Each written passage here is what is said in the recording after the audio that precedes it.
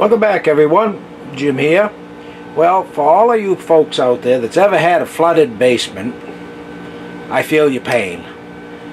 We came home the other day and my sump pump stopped working and there was 2 inches of water on the floor. So, of course, we panicked, had to get something done right away. So, I'll show you what I did to resolve this so that maybe it won't happen again.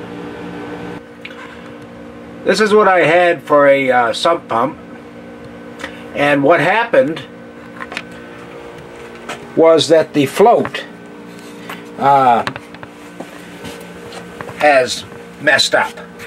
I'll see if I can show you without dropping my camera in the water.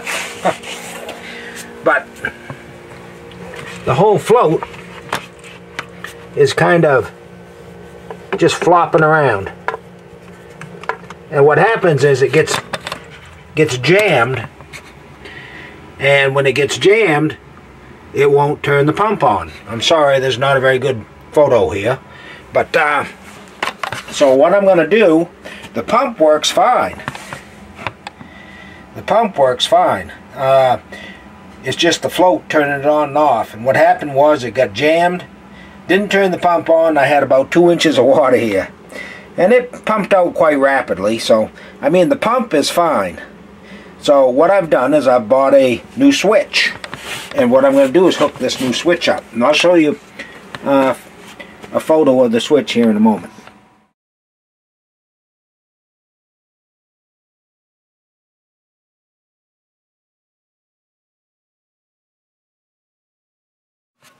Okay, so here's the unit, folks, and I opened the box obviously, and it has nice instructions.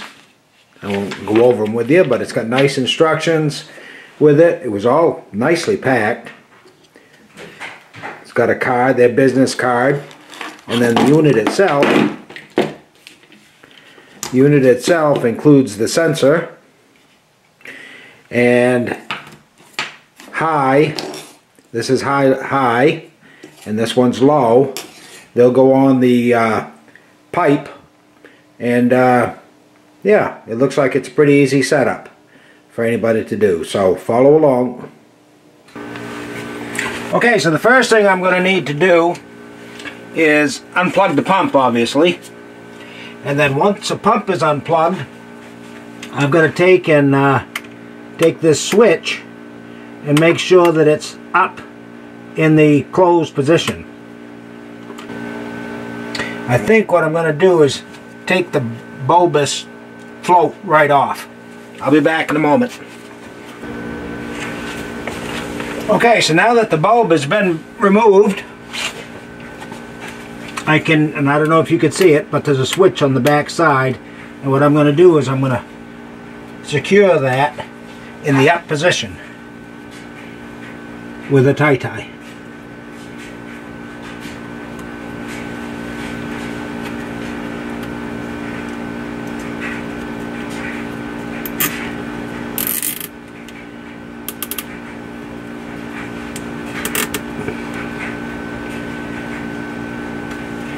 From now on, the pump will always be on and will be controlled by the new switch. If you recall, the new switch has high and low monitors. Black is a low, red is a high. There's enough wire. If I wanted to plug it in upstairs, I think I probably could. So a lot of this wire I'll just be putting into a coil. Now let's see how hard this is to do.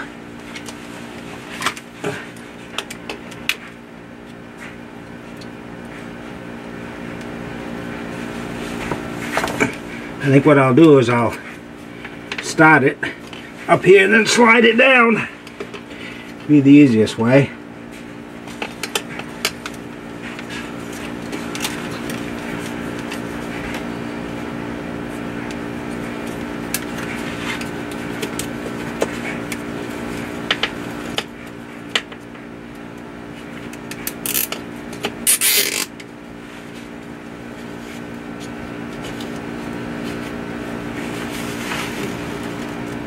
And this black one goes down to where you want the pump to stop.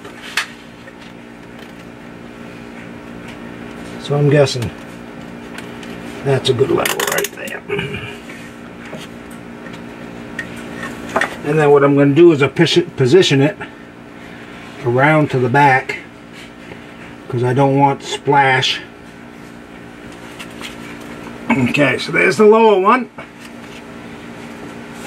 Now I've got to unravel and do the top one. Then using the other tie, position this one where you want it to stop.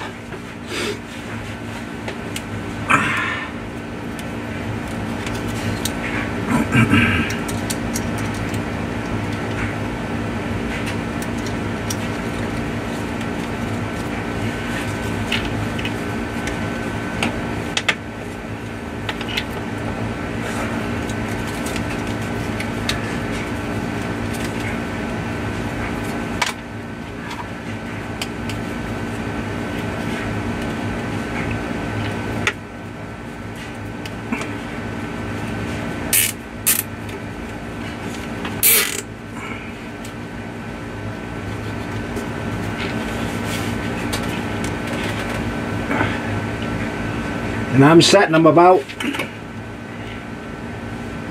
a foot apart. Okay, so that's the sensors in place. I haven't taken all the wire yet and done anything with that. So there's a lot of wire here left. But then it says to plug it in, and it should give me a red light to start with. There's the red light. You can't see it from there, but it didn't go to green, so apparently that means it's not in any kind of deep water yet. Okay, so the next thing it says to do is plug the pump in. So let's plug the pump into this unit. Alright. And I would say it's working the way it's supposed to. Nothing come on. Now when I add water to the pit, it should change the light up here. You can't see it, but right now the light is red. The light is supposed to go to green, meaning it's been activated. And then when the water hits that top red one, that's when the pump should turn on and pump it down to the next one. Okay, so I'm adding water.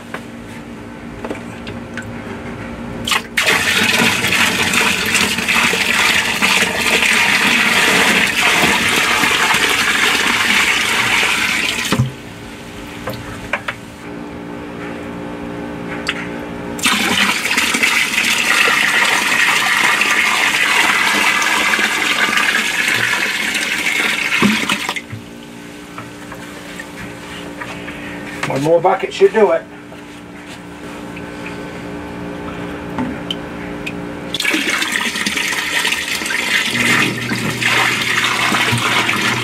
And she's gone on.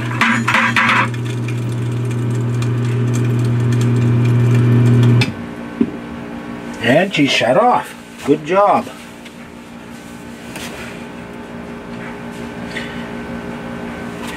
Now the only thing I'd like to see is where did she shut off at, just to make sure.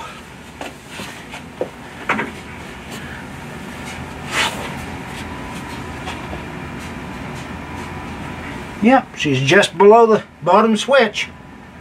So I would say that worked pretty good. The next test will be when I get water in here again, and I'll see how it works. But right now I'd say it's pretty successful, pretty easy to set up. So, you know, if this video helped you at all, you know, give me a like and a subscribe. I always can use thumbs up, and I'll get back with more videos before you know it. Thanks.